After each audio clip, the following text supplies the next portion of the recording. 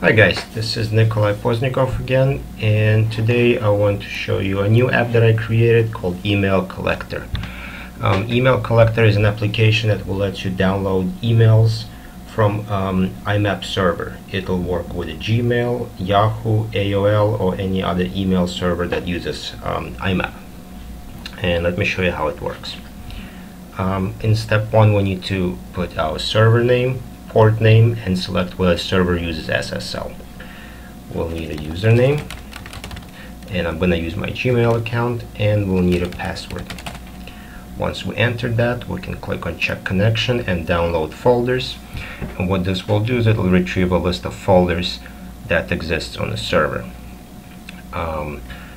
In the log window, we'll see various information about connection to the server, whether it has been established or if there are any errors, so always keep an eye on that window. Now in step 2, we can go ahead and download, choose which folders we want to download. So I'm going to download my important emails and my start emails.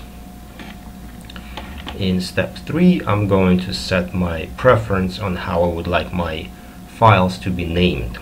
So here I choose to have an email prefix. I will start at number 1.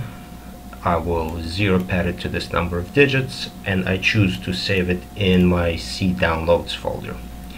I can also choose to save attachments separate from emails. This will create a separate file from the EML file that application will save. This will help you examine attachments if you'd like, but if you're going to be processing data further with an e-discovery tool, I do not recommend using this option. So now that I have selected my folder and my download options, I can either create a DAT file with just the basic metadata about my emails, or I can download full emails. So first, let me download a quick DAT file. I'm going to click on this, and if I go to my download folder, I will have my metadata DAT that contains basic information from 2CC and so on about the emails. So I'm going to go ahead and delete that, and I'm going to download full emails, and I'll show you what that's like.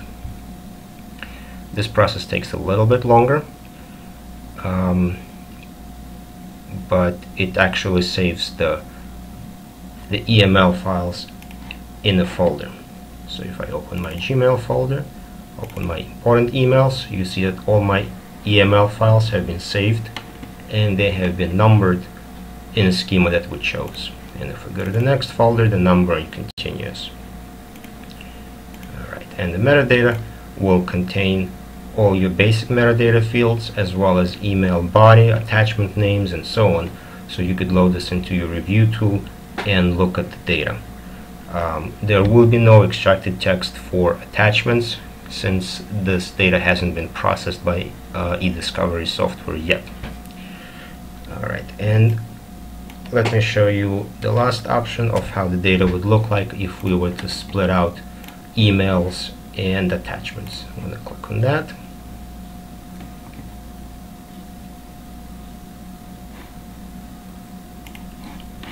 Alright, and we see same folder structure, and we see that the attachments receive the next doc ID number, and they've been saved as separate files.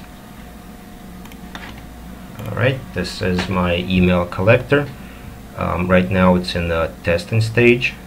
Go ahead and request a serial number, try it out. I definitely recommend you do a very thorough quality control on the downloaded data, meaning make sure that number of messages you were expected to download did download. The software is susceptible to network errors, server timeouts, and so on. So if there are any issues with the server or something disconnects or crashes, emails could be missing, which is true for any software that does email downloading. So a thorough quality control is highly recommended.